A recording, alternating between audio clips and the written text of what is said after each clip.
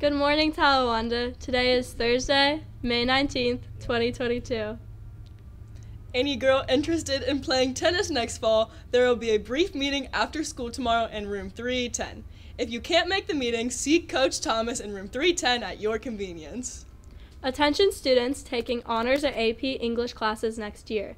Check your email for a Google Classroom invitation for your summer work. Contact next year's teacher if you should have received an invitation, but did not. Now for What's the Tea, followed by Not Xander Moore with sports.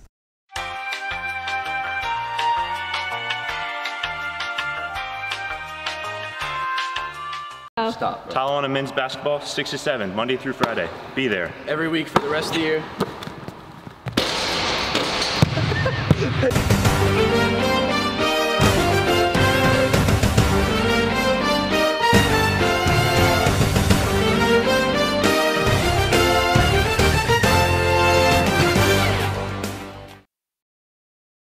The Talawanda track team traveled to Ross for the district competition yesterday. Congratulations to Henry Hoblitzel, district champion in pole vault, Haley O'Brien, district runner-up in high jump, and good luck to all of our finals qualifiers and the rest of the field events competing on Friday.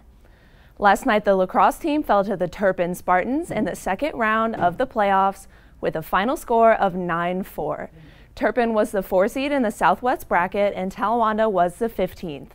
After a loss to Turpin earlier in the year, 17-3, the team put up one heck of a fight and improved tremendously over the course of the season. The future looks bright. Stay tuned for next year. We leave you today with a summer hype video, and that's our broadcast on this day. I'm Nora Green. Thanks for watching. What are you most excited for about summer?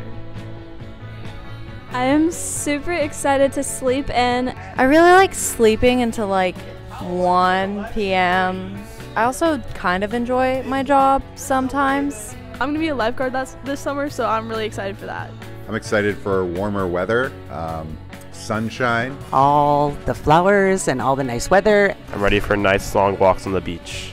It's going to the beach. I also love to be out at the ball fields with my kiddos. At the pool every single morning. Be cleared to play sports again, and I'm really excited for softball season. I'm excited not to have to come here every single day. Not being in school. And have 3 months away from this building.